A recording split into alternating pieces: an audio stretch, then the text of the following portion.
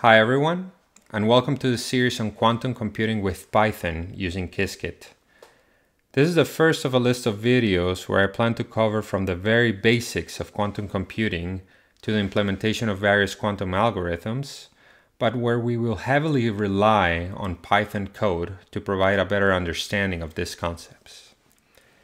Now, if you're here, chances are that you're already familiar with all the hype and buzz around quantum computing and how it can potentially be used to provide speedups for some limited number of applications.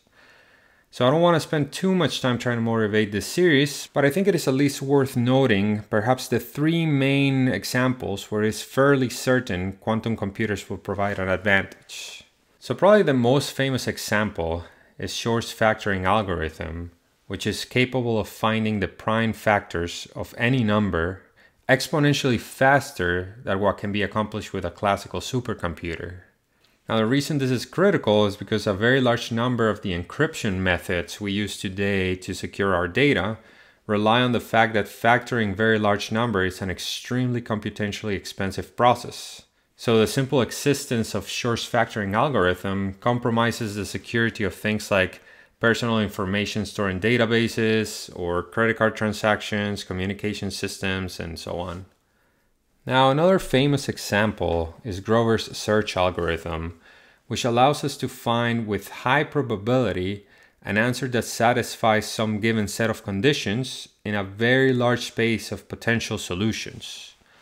Now, this is attractive because many different real-life optimization problems can be casted as what are known as satisfiability problems and can therefore be sped up using Grover's algorithm. Now, the limitation is that Grover does not provide an exponential speedup, but just a quadratic speedup. So this places a much more stringent restriction on how good of a quantum processor you need to see any benefits out of it. And lastly, we have quantum simulation, which is the idea of using a quantum computer to simulate other quantum systems. This is useful in fields like molecular chemistry, nuclear physics, solid-state materials, and so on. Now, this was first proposed by Richard Feynman and is considered by many to be the first idea that got the field of quantum computing started. And what's exciting about it is that it's perhaps the area where quantum computing can really have a positive societal and economic impact. Now, in my opinion, learning about quantum computing is more than just these potential applications. I also think it's a great tool to uncover some of the counterintuitive ideas we find in quantum mechanics and to learn about what are the limits of what we can physically compute. Now, you might be wondering why bother go over this series of videos. I mean, after all, there are hundreds of other courses out there on this subject. Well, I think there are a few reasons. So what I've noticed is that some of these courses that are out there are either too basic or too specialized. So you end up either learning how to code some of the simpler concepts or learning about much more advanced ideas, but on an abstract level. So what I want to do here is to try to bridge that gap. Now, similarly, even in some of the simpler courses, the implementational details are abstracted away. So you end up with a lot of gaps on how to actually execute certain building blocks within, let's say, an algorithm. Or sometimes you get an example for a smaller version of a problem you're trying to solve, but there's no insight given into how to generalize it to, let's say, more number of qubits. And lastly, a lot of the courses or tutorials I've seen that include code are fairly outdated.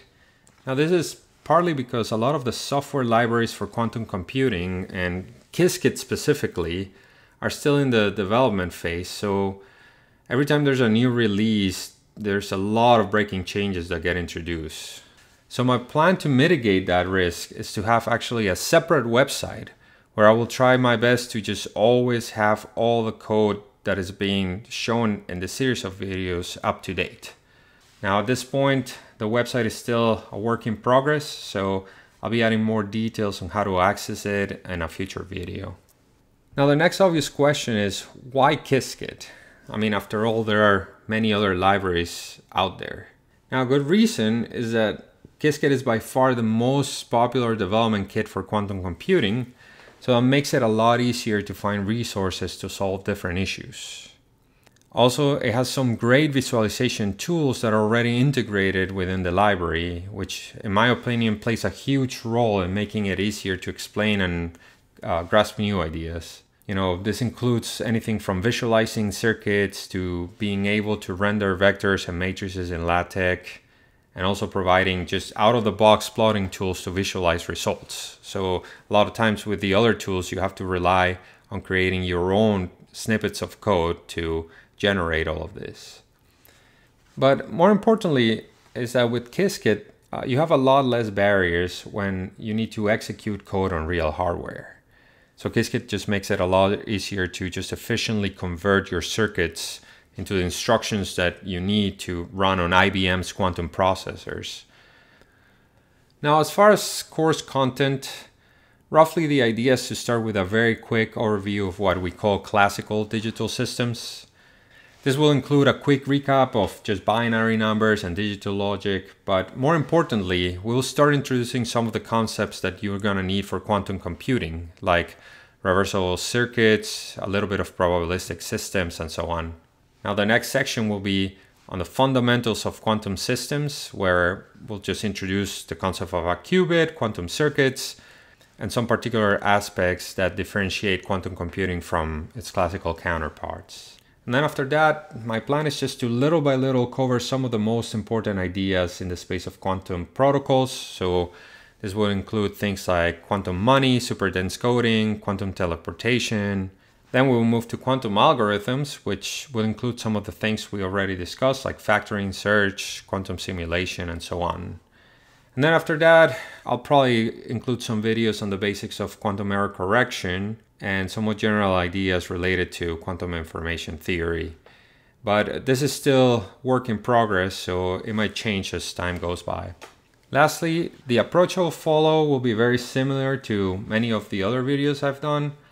So I will first try to cover all the main ideas in, let's call it a lecture style approach, where I'll just write everything on an iPad, and then we'll cover the implementation in Python code, including some examples. Now, an important thing to mention is that there might be several videos in which we will mostly focus on the theory, particularly at the beginning of the series.